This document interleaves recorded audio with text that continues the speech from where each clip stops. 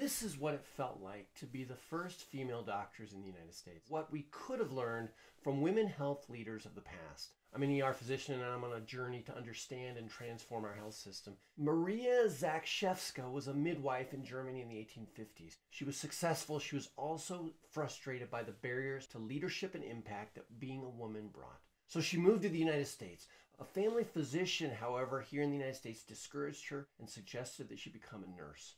She started earning money by knitting. She felt alone and frustrated until she ran into Elizabeth Blackwell, the first woman to earn a medical degree in the United States. Of course, as a man today, I can't pretend to understand what these women went through, but I am inspired and energized by their example. And there was a common thread that helped them get through the obstacles. Here's what they shared in this book. Marie Zakrzewska stated that the day she met Dr. Elizabeth Blackwell, she wrote that I date my new life in America from that moment. Dr. Blackwell shared her plans with Maria Zakrzewska to create a hospital and showed interest in her. Maria Zakrzewska wrote that the cordiality with which she welcomed me as a co-worker, I can never describe or forget. All the days of disappointment were instantly forgotten. Today, as we strive to transform our health system, let's not underestimate the power of human connection. A kind word, encouragement, mentorship, reaching out. This stuff matters for health systems transformation.